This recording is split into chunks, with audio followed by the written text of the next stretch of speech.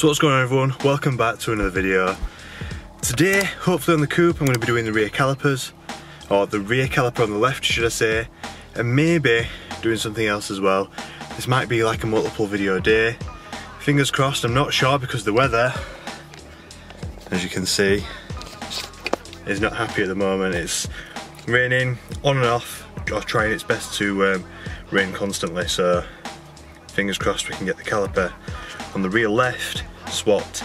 It's lasted me just over a year since I've freed it off and done all the slides and sort of wound the caliper back and tried to free it up a bit, so it definitely worked, but it did need a rebuild, and I thought, right, let's just get a new caliper. The slides will be fine, the caliper carrier will be fine where the pads sit, the pads will be nice and loose still. I know it's the piston within the caliper, so that's why we're replacing that today. So the weather's turned to rubbish already, just chucking it down, but I've got the car parked up at my dad's, ready to go, and now we just need to do a few things before we start taking the car apart and getting this rear caliper off. The first thing you want to do is put the car in first and let the handbrake off so that the rear brake isn't clamped on to the disc and it's free to remove. The next thing you want to do is jack the car up and use an axle stand so that the car's safe and easy to work on.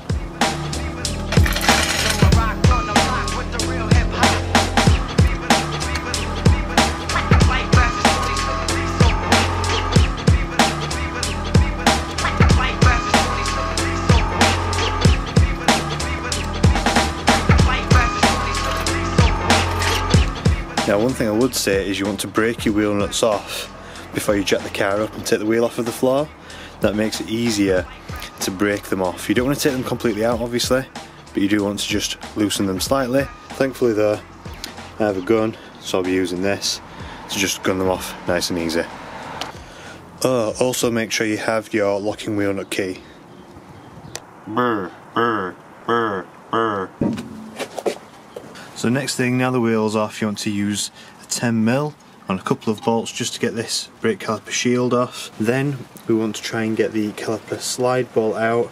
Also hammer these off, which are the locating screws for the rear disc to centralise the disc. And then once we've got the slide bolts out and the calipers sort of removed so we can get the disc and the pads out, we're then going to get the rear caliper fully removed from the handbrake cable. We then clamp the brake line, the brake flexi, and unbolt the brake line from the brake caliper and then swap it over, and that should be everything right up until the point where we need to then get two people on the job really and bleed the new brake caliper. So that's the plan of action in a nutshell. First thing, caliper shield off.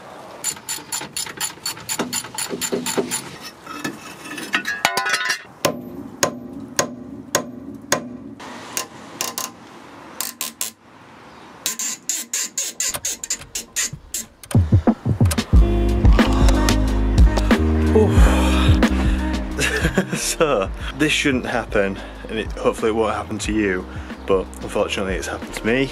In removing the discs, the locating screws for the disc, they are sort of chamfered so that the screw aligns the disc perfectly centrally to the hub and has a perfect contact all the way around the disc on the caliper. Anyway, these screws became seized. This one's still seized. I've been hammering the crap out of them, and I even swapped hammers to this much larger hammer.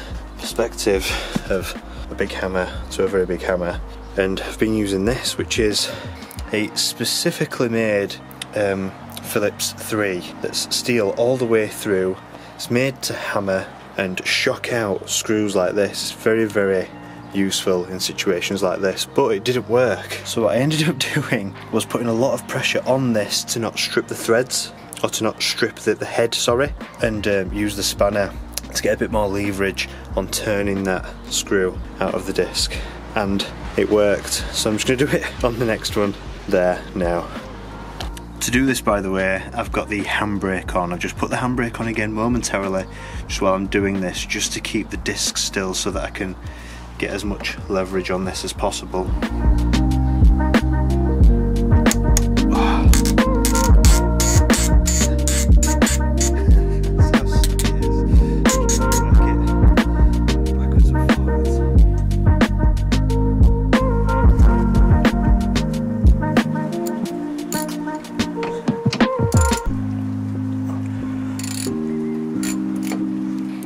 So that's the two caliper slide bolts out. As you can see, these two bolts here are in parallel with the slides on the carrier.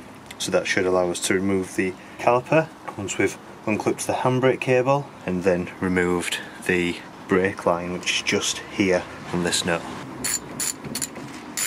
Now I've just put the top caliper slide bolt back in because what I want to try and do is get this sort of C-clip just here, if you can see that. This C-clip just here off of the handbrake cable. See that there just in the centre of the screen? I know that the lighting's not very good, but yeah, that's the handbrake cable here that sort of goes to this rubberized section there. It's finding it really hard to focus. But yeah, so this C-clip here needs to come out so we can remove the handbrake cable. It just goes to the caliper there on this arm, and I'll be then using this clamp here on the brake line on the brake flexi, which is just here and goes underneath there and sort of curls round, as you might be able to see. So yeah, that's the next couple of steps. I'm going to crack on with those now.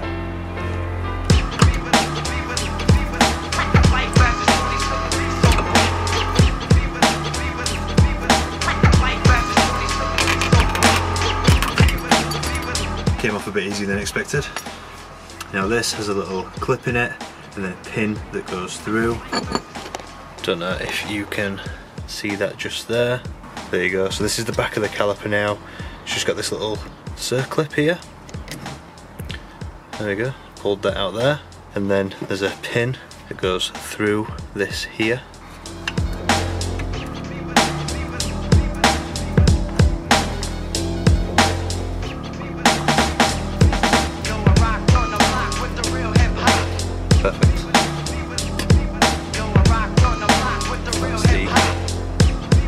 Pin that was just in there. And now finally I can get the brake line off now that it's clamped and that this is out.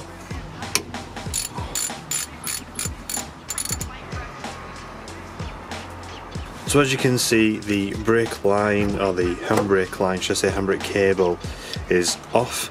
The brake flexi, the fluid line, is also off, and what I've done is I've put the top bolt just back in, just to hold it in place, because what I'm going to do, instead of taking this handbrake cable section off completely, which is just there, look, it's on like a metal bracket, and it actually bolts just to the back of the caliper there with those two bolts. Now that part that the handbrake cable goes through does come with the new caliper, but this is pretty much seized into this metal section here, this metal bracket, and it's only two bolts, two 12mm bolts to take this bracket off of the caliper itself. So I'm going to take these two bolts out, leave the handbrake cable sat in that little metal bracket, and put the new caliper on with the old little metal bracket here that holds the handbrake cable, rather than trying to wrestle the handbrake cable out of that corroded bracket.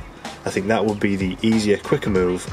If you are in a situation like this though, and you can't separate the caliper like this, you will have to try and remove the caliper and bracket from the handbrake cable. But I'm going to take the easy route because I have the option here on this particular Honda. And just for a better visual representation, it's that bracket there in the centre of the screen that I'm referring to. As you can see, the cable goes through that hole there, and it's just not worth trying to break it free and trying to get it out. I might end up damaging the handbrake cable itself on the car. So I'm just going to undo these two bolts and put the old bracket onto this nice new caliper. And just like that, it's completely off. Now, I did put the caliper slide bolts back in just to hold the caliper in place while I did that, because they were two quite tough bolts to get out, but once they cracked off and freed up, they were nice and easy, and this bracket just came off really easy. This will go nicely back onto the new caliper. So yeah, we'll just whip this caliper off now, swap them over, bolt everything back up, and I am going to replace as well, because it's best practice to do so when you're changing out the caliper, to replace the rear discs and pads. Not necessary, but definitely best practice, and necessary in my particular application, because the pad has crapped itself. There was quite a bit of meat left on these, and that's why I didn't replace them. I remember people saying, why don't you just change the pads while you're freeing off your caliper carrier and pads and your slides? And I didn't replace the pads because one, there's plenty of meat left on them, and two, I didn't have new discs and pads. I remember one guy saying, oh, your discs and pads are so cheap, why don't you just replace them? Well, they're not cheap if you get decent discs and pads. Like, I've got some Brembo pads. I'll be replacing the discs with some Mintex discs. I think they're in the passenger footwell. So, you know, I've got slightly larger brakes than normal. Oh no, I haven't, sorry, these are the standard brakes on this particular Civic. I've got a couple of Civics. But I wouldn't be replacing the rear discs on this particular car because, I mean, I wouldn't want that expense if I didn't need it. There's no lip on these discs, they just look very, very corroded. And the pads, as I say, had plenty of meat on. Anyway, I digress. I don't like to spend £8 on a set of pads. I would rather prefer to replace the discs and the pads together, and if you don't have any reason to do so and have that extra expense, then you wouldn't, would you? That's how garages operate. There's nothing wrong with it, it's just people have, I think, higher standards than some. I don't know. Anyway, caliper, swap it out. A crap click, but now you can see the caliper is temporarily mocked up. It moves nice and easy on the slide, so I know that they aren't the problem. It was indeed the piston within the caliper, as we previously diagnosed, was very, very stiff, and it's just come to the end of its life. If refurbished, it would be perfectly fine. But yeah, that will now live in this box, and we'll call it the box of shame. But this is temporarily mocked up. As you can see, I've not replaced the disc yet. I did just give the disc a quick hammer though, because it was stuck on, and I wanted to make sure that I could get that off before going any further.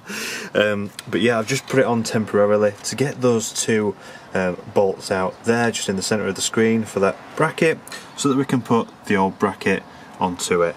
So that is the next step. Now we're just going to whip that bracket off of this particular caliper and just start mocking things up, and then we can sort of push that caliper out of the way to get the caliper carrier off. That's the bit that the caliper bolts to and the caliper slides, the carrier, and get the disc swapped out for a new one. So that's the caliper back off, bolted up with the new handbrake, or should I say the old handbrake bracket and cable, onto the new caliper. And the caliper's out of the way so that we can get to these two bolts here, and then one just down there, the centre of the screen. So that holds the carrier on. Once those two are undone, the carrier will come off, the disc will come off to replace those, as previously mentioned, and then we can get everything bolted back up together. Now I will say right now that while you're bolting everything back together, make sure that you are competent at doing this sort of stuff, or, you know, very confident in being able to get things like the correct torques for the bolts, the specific bolts that hold your brakes on, for example. You want all the torques to be in spec, or to exceed spec slightly. If you are used to doing this sort of stuff, you'll know what I mean by saying that. We call it EFT, extra effing tight, just to make sure. But yeah, if you are unsure, get yourself a torque wrench, find the manufacturer's torque specifications for things like the caliper carrier, the caliper slides, all that sort of stuff, and make sure that everything is done properly if you aren't confident in doing this sort of stuff, or if it is indeed your first time. One down, another one to go. Now what I had to do was I had to get the ratchet on the nut, and then while the ratchet was in that sort of a position, I literally pushed it whilst hammering the end to try and unseize that particular bolt. I knew, with it being a 14, I knew there was a very little chance of me doing that, even on a long handle ratchet, little chance of me doing that causing any problems with it stripping or snapping the bolt, and because there wasn't enough leverage. I'd rather try and shock it free and risk damaging my ratchet than snap it off in there, because that would be very difficult to drill out and try and sort of re-tap it, or drill it out and try and preserve the threads and get the remnants of the bolt out. But yeah, this is coming off nice and easy now. It's been freed off, so I'm going to whip that out of the bottom, get this caliper carrier off, get the disc swapped, put the new fresh disc on, get the carrier back on, and we're reversing the entire process now. So that will be nice, putting it back together, because it means that we're past the halfway point. The next time you see this, it'll have a new disc on, the carrier back on, because we are now at the very, very boring point of getting everything reversed and put back together. See if we can whip this off now while the camera's rolling. There we go, two, and a carrier. At this point as well, what you want to be doing, if necessary, is cleaning these sort of mating surfaces. So these caliper slides have been recently done as per my last video, and these surfaces here meet the caliper carrier and that side of the carrier, or that way. You want to make sure that these are perfectly smooth and flat and clean, so that the brake carrier holds the caliper on the disc perfectly flat, and so that you don't get uneven wearing of your brake pads and brake discs. And feel free to check your wheel bearing at this point. Not bad. A few moments later. So I've double checked everything, I've mounted up the carrier, I've placed the pads in place, and remember the rear pad will have the sound sort of warning, the wear indicator warning sort of piece of metal sort of riveted onto it. That goes behind the disc in this particular application, so that would go there, just like that. I've also put a little bit of the ceramic brake grease just on where the pads touch the caliper carrier and the brake pad shims. Replace the brake slide rubber seals, made sure that they're nice and free. So now that the pads are in place, the caliper has also got the anti-rattle sort of shim on it there. Now we just need to bob this over.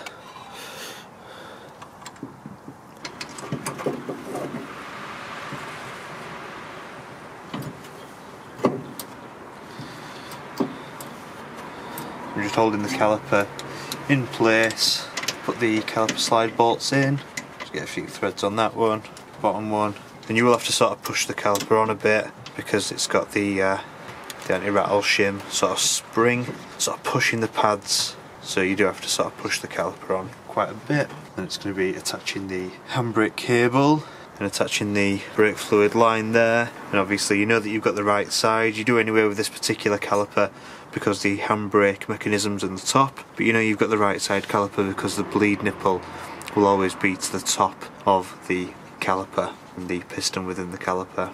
Otherwise you wouldn't be able to bleed it. So anyway, I'm going to tighten all this back up now, and next time you see this we'll be ready to bleed, I think. So this is it all complete, all done, ready to bleed. Now as I say, you'll need two people to bleed it. The disc shield's back on, everything's tight, everything's ready to go.